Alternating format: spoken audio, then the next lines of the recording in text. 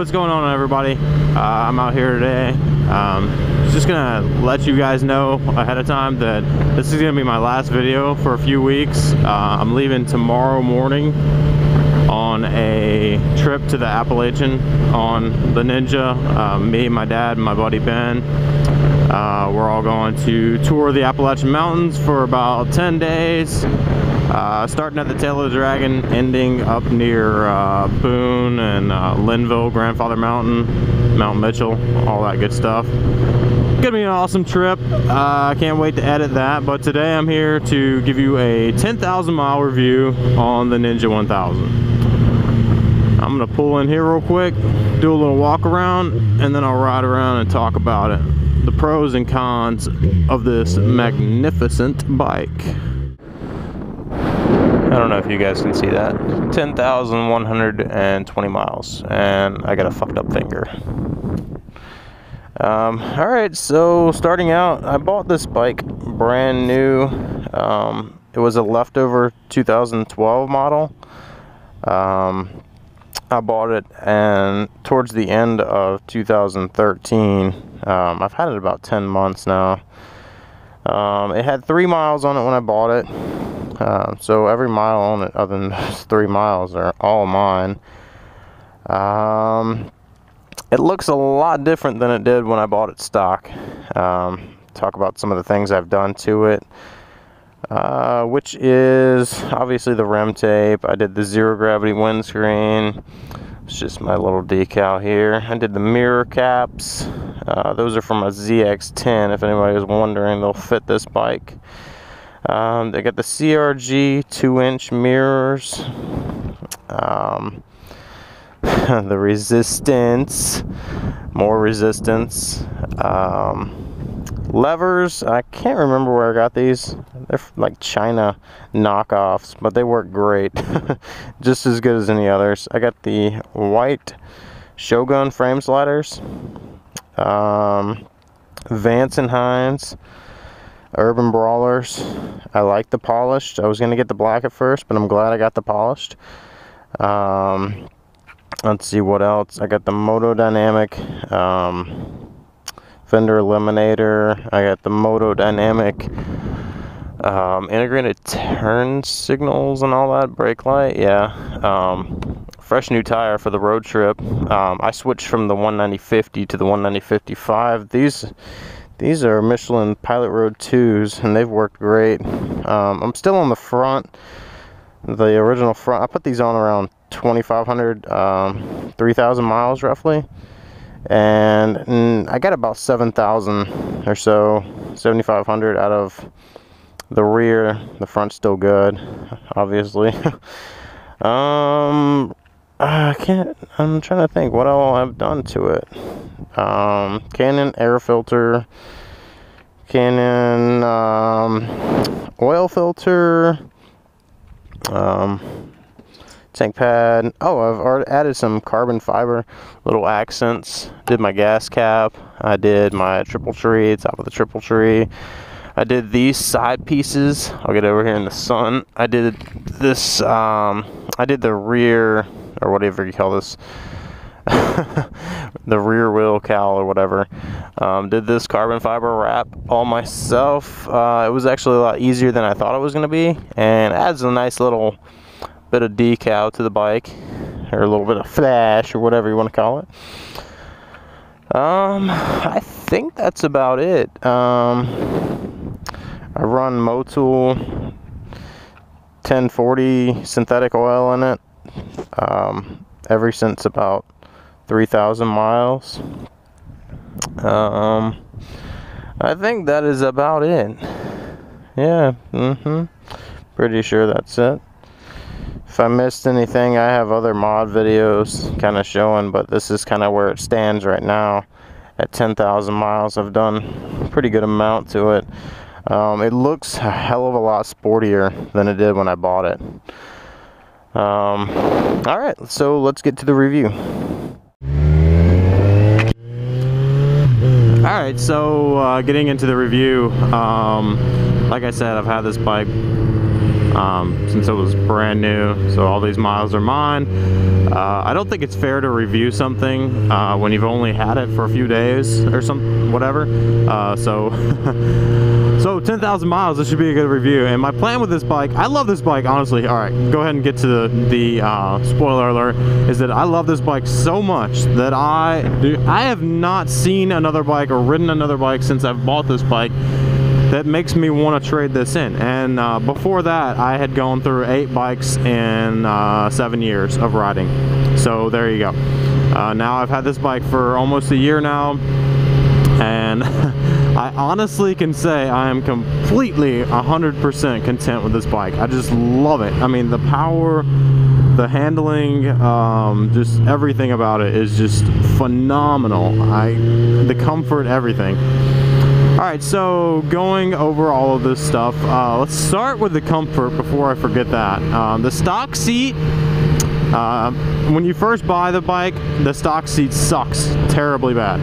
And when I first bought it, I could barely do like 150 miles in a day without my ass like sore. So, being said that, after about 4,000 or 5,000 miles, the stock seat really started to soften up. And now it's really not that bad at all. I can do about 500-600 miles in a day on the stock seat and be okay. But I put an Aerohawk 2 seat pad on this bike just because it's a little bit more comfortable. Yeah, so being said that is my honestly, like, that is my only complaint with this bike, was the stock seat when I bought it. And like I said, being a sport touring bike, it still could be a little bit more comfortable, but all in all, you can't complain when just everything else about this bike is phenomenal. And when I say phenomenal, I mean phenomenal for me, because this bike is completely ideal for what I do. I ride, when I'm home, I ride sport. I ride, you know, obviously I ride with my buddies. Almost everybody in my group has sport bikes. This bike wheelies, this bike corners, it gets low, it handles just like a sport bike. Obviously, it doesn't have the high end. It tops out around 160 miles an hour. 163, I think, is what I've maxed out at. But I mean, obviously, that's more than fast enough if you're not a total adrenaline junkie. 150, 140 usually pleases me pretty good. But since then I've really only topped this bike out like twice. I just have more fun doing wheelies with it, and like lower speed cornering with this bike. It's just awesome. Yeah, I've done, let's see, I've done North Carolina once, I've done New Orleans once, I've done Daytona Beach once with this bike. So I've done 3 tours so far in the past year that I've had this bike. And it's performed flawlessly. I've never had one issue with it. 10,000 miles. I did buy the extended warranty, so this bike's under warranty for the next 6 years, basically, or 5 now. But anyways, yeah, I plan on keeping this bike until it no longer wants to run, which I honestly can say that if I treat this bike, if you watch my videos, you might think I treat it aggressively because I wheelie a lot, and I do gun it quite a bit, but I treat it good. I mean, I change the oil in it religiously. I think the book says every 8,000 miles. I've been doing it around every 4,000 miles, just because Yeah, so yeah, I treat it good. The internals on this bike perform flawlessly. 10,000 miles I've been wheeling this bike for the past, I don't know, 5 months, and I have no problems with my clutch, my gears, everything feels great. Obviously it's still like barely broken in. My plan with this bike is I've never kept a bike. I've had 7 bikes, or 8, whatever it is now. I've never ridden a bike more than like 15,000 miles without getting rid of it. I had my Ninja 650. I had 12,000 on that when I got rid of it, and then years ago I had a CB 450E, really old bike. I think it was made in like the 80s. And I bought that bike with 7,000 miles, and I put like 23,000 on it, so like 16,000 miles, whatever, in the year that I had it up in North Carolina. That's a lot for North Carolina. I mean, can't even ride year-round there. So yeah, so my plan with this bike is I would love to hit 100,000 miles with this bike. Obviously that's not going to take very long.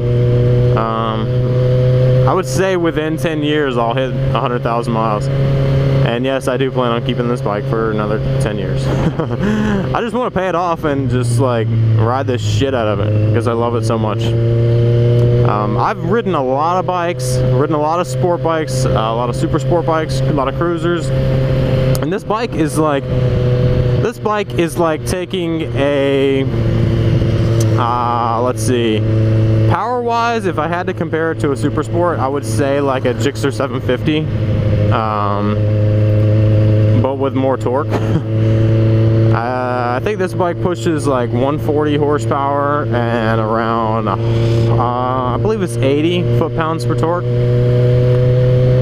So it's more than enough. I mean, I've ridden CBR 1000s. I've never ridden anything bigger than a liter bike. I've never ridden like a Hayabusa or a ZX14 or anything, but I've ridden an R1, a CBR 1000, and no, I've never ridden a ZX10. I've ridden a ZX 750, I believe it was, an older bike. Yeah, so honestly this bike has just been phenomenal. If you're thinking about buying this bike, go test ride one at a dealership. Any reasonable dealership should let you test ride any bike you want.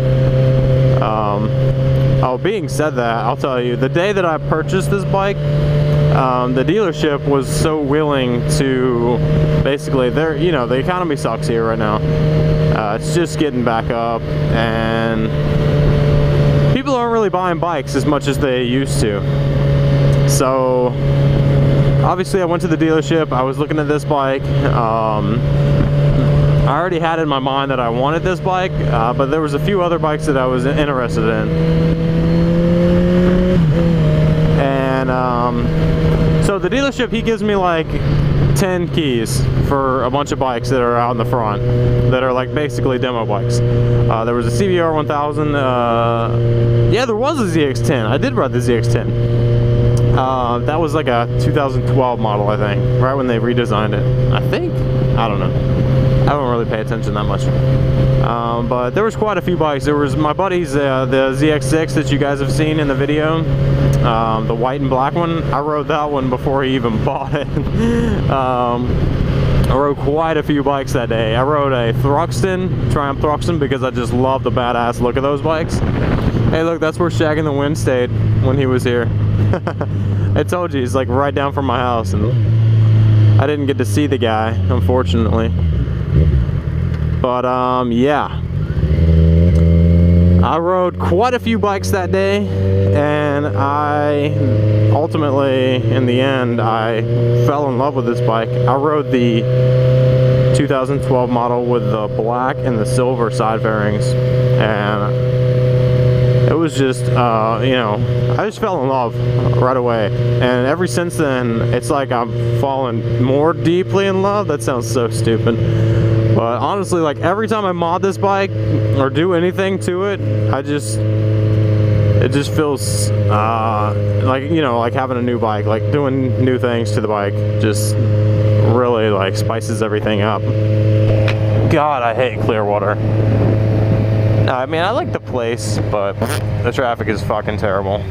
So I'm gonna whip in here and turn back around, give you guys one more sight of that beautiful view over what is now my hometown. I'm going.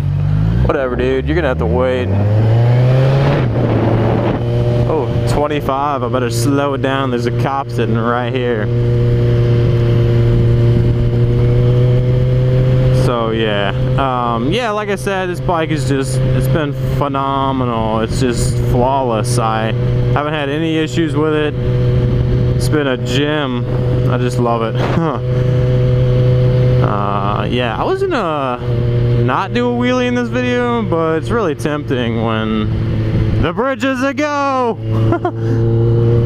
This cop, I tell you.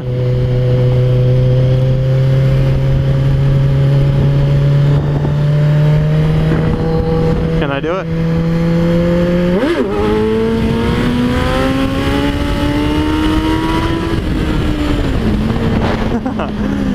Alright, so here's the beautiful view of where I live, and I'll be leaving all this only for a short period of time though, because going to the Appalachian, and I cannot fucking wait. Seriously, I haven't been since last year in September, and oh, I can't wait to ride the tail in Cherahalla. Oh my god.